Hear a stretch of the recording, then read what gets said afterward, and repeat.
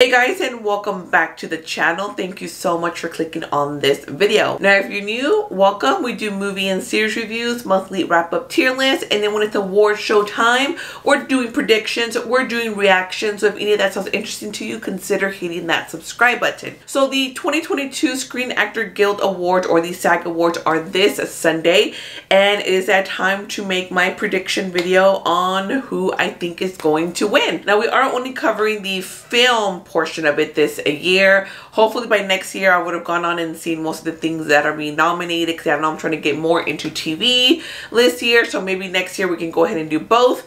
But without further ado, let me put on my eyes. Now I'm going to be pretty bold. As you can tell here, I am picking Troy Kotsur from Coda. Absolutely love that movie. He did absolutely fantastic. I really hope that he wins. I think it may go to Cody, but I feel like if Troy wins, it's gonna be here. I feel like this is where he would win. I don't know. Something tells me. All right, we're gonna go ahead and move on to supporting actress. Ariana DeBose from West Side Story does not win this award. This is going to be like the biggest upset. I don't even understand like why she wouldn't win. Frida Moreno won the Oscar for her performance back with the original one, so that'll be something, right? If somebody else wins it for the same portrayal. But Ariana did great. I absolutely adored her. All right, so we're gonna go ahead and go to Best Film Actor. This is where I'm gonna change it up, because really this is kind of like a three-way situation going on here. It's between Andrew Garfield for Tick, Tick, Boom, Will Smith for King Richard, and Benedict Cumberbatch for the Power of the Dog. I really don't think Denzel or Javier would win. Actually, you know what? I feel like Javier might be number 4. No. We're going to leave him back. No, we're going to go ahead and put it back over there. I know I have Andrew Garfield here because I feel like he could win it here. I'm going to actually move up Will Smith because I think Will Smith's going to take it. I think Benedict might take the BAFTA. Actress. Okay, here is where shit gets crazy, you guys. Okay, because Lady Gaga apparently got snubbed at the Oscars. I don't think she got snubbed. I mean, I have no love for House of Gucci. Like, zero love, okay? Like, no shade. If you love the movie, you love it. I personally, I'm like going all over because my thoughts are like all over the place right now, as always, right? I personally would love Jessica Chastain to win. I loved her performance. I have Nicole Kidman up here as number 1 because she's technically the front runner. It's only because she took the Globe. But ultimately, I think Lady Gaga's gonna win. I think if she doesn't take it, it'll be Nicole. It's probably gonna be Nicole. I'm probably... This may not be the final stuff, you guys. Y'all can always check me out on Gold Derby to see if my stuff changes. Because it got up until like Sunday, you guys, because I don't know. Anywho, let's go film ensemble. Last one. We have Belfast, Coda, House of Gucci, Don't Look Up, and King Richard. And let me go ahead and move King Richard. I'm gonna move King Richard up past House of Gucci. I know I don't like House of Gucci, but it does have a lot of love. It was nominated a lot here.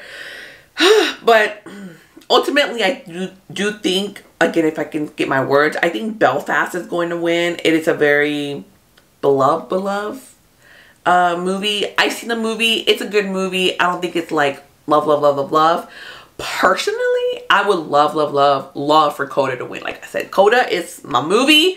One of my favorite movies of 2021. I almost want to put Coda just like another like, woo, like if it happens, it happens. Like, yeah. Let me put it up there real quick. How do I feel about it? I like it. I like it right there. Looks good. Number 1. Yeah, winner. But I'm gonna okay, that's enough excitement. Let me put Belfast back up there. I didn't want to go. There we go. Sun ensemble. Let's go ahead and just go for that. I'll go ahead and put Black Widow up there. So I think Dune would take it, honestly. Same time, I kind of feel like No Time to Die makes better sense over Dune. Well, I'm like trying to remember Dune. Like, I like the movie, but at the same time, I feel like I'm trying to remember like what happened, like action wise, because there was a lot of talking. You know what? I'm going to put No Time to Die. I feel like that make better sense, but the odds are better for Dune. Y'all let me know. What should I do? Like, what should I switch up? Like, ooh, y'all need to help a girl out. But I'm going to be bold and I'm going to put No Time to Die as number 1. No, I don't want to. I'm going to put Dune. It doesn't feel right. It doesn't feel right. Let's just take a real quick look at at TV. Okay, here we go. TV drama ensemble. So I went ahead and put Succession. I have not seen Succession, but I feel like whenever I see these award shows, Succession always wins. So I feel like that's a safe bet to go with. Squid Games, you know, it was like all the hype and everything.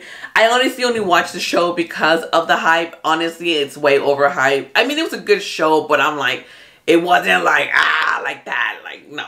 I just started watching Yellowstone. Yeah, I know that. I only saw first season. I'm like not that impressed, but I'm gonna start watching season 2 maybe within the next month or so. So you look out for that. I haven't seen The Morning Show and The Handmaid's Tale. Oh yeah, I just finished season 2. So look out for season 2 review on that TV comedy ensemble. If it was like last year, I would have said Ted Lasso because I've heard great things about Ted Lasso. I haven't seen the show yet, but it gets another one that I want to watch. But I have heard great things about Hacks. I absolutely love Only Murders in the Building. Oh, I would love for that show to win. The Kaminsky Method, you guys. Oh my God, that show is hilarious. I had technically reviewed all 3 seasons. Yeah, because I think it's 3 seasons. And then, I don't know, like my memory card was corrupted or something and I lost that stuff. And I was so mad because like, ugh. And I just never redid it. You know what, you guys? I said I wasn't going to go into TV. Look at me going into TV. Let me stop. Oh, but I put Steve Martin. No, you can see that right there. So those are my predictions for who I think is going to win at the 2022 SAG Awards for the film categories. And even though I said I wasn't going to get into TV, I got into TV because it's me. And just like a few little TV things that I wanted to put my 2 cents in there. But hopefully by next year, because I'm going to be getting more into television, I will be definitely putting in my cuchara over there. Alright, so let me know down below what are your predictions.